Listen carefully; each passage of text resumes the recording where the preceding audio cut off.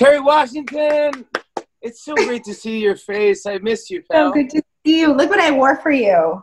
Oh, the best. You are the coolest. Because you give us these shirts every time we come on the show. And I don't think in the years that I've been coming, I've actually said, Jimmy, thank you for these super cool shirts that you give us. And I was like, today I can thank him because I have to do laundry and it's actually the only thing I have. Oh, I'm so happy you're wearing it. It means a lot to me. Every time I see, I love it so much.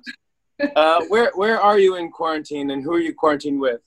I am in my home. I'm actually hiding in my bedroom.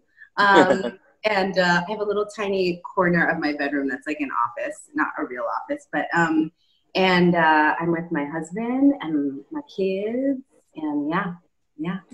And everything in your house is good. You're all set up. You have all your supplies and your things, and yeah, and we're just discovering, when you get down to the very end of your breakfast cereal, I'm like, let's make trail mix.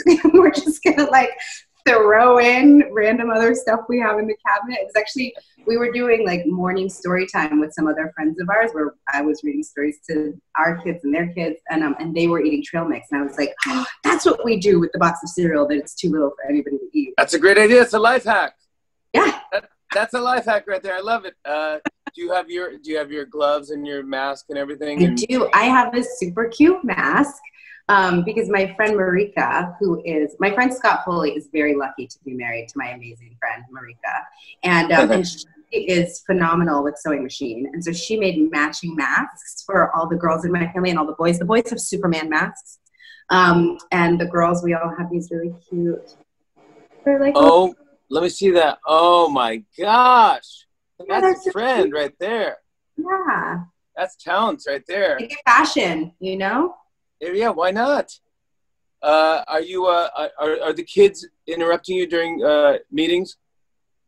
So I have, yes, I found that recently I gave them the homework assignment of creating signs that say "Do not enter" that mommy can hang on her bedroom door. Do they read them at all?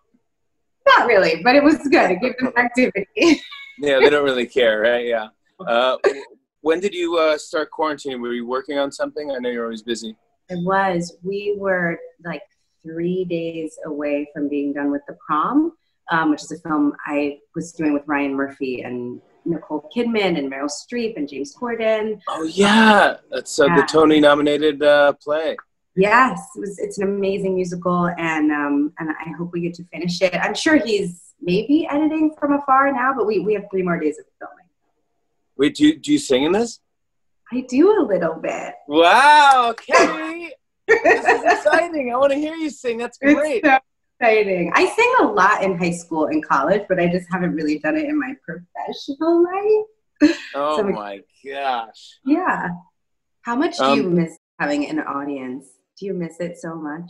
Yeah, I'm getting weirdly. I'm kind of getting used to this. I feel like the interviews are kind of a bit more intimate. Yeah. And right now, I think everyone just wants to hear anyone talking in just some type of company that's different than who they're at home with. And some people are home alone, So this means a lot to me that you're doing this. Oh, me too. Thank you. Do you follow guys from the Roots and have them just play over the phone for you? Yeah, we did.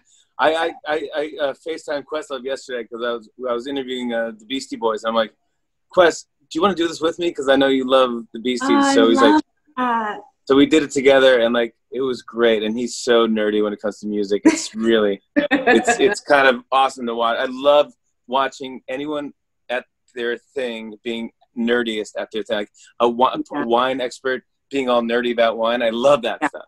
Passion. You just feel the passion. Yes, you feel it. It's in there. When you talk to a chef about how they make boil water, they say it so passionately. It's like, wow. It sounds so boring, but he was great. So everyone's getting creative and finding new ways to do stuff. It's kind of, in some ways, it's amazing to see. I saw that you were on Instagram. You reunited with your Scandal cast. Yes, I did.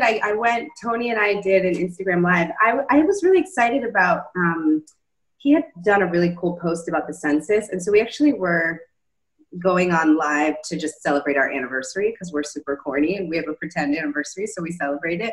But then I had been inspired to do my census immediately. I was going to do it anyway, but I was like, I don't want to show up for an Instagram Live with Tony and not have done my census. So then we kind of like talked census, which was great because I had all these people say like, I finally did my census because I saw you and Tony talking about it. And it's so important for people to do. And there's literally no excuse, right? Like we're all, not all, but many of us are lucky enough to be able to be home right now. So what is the big point of doing the census? Just so everyone.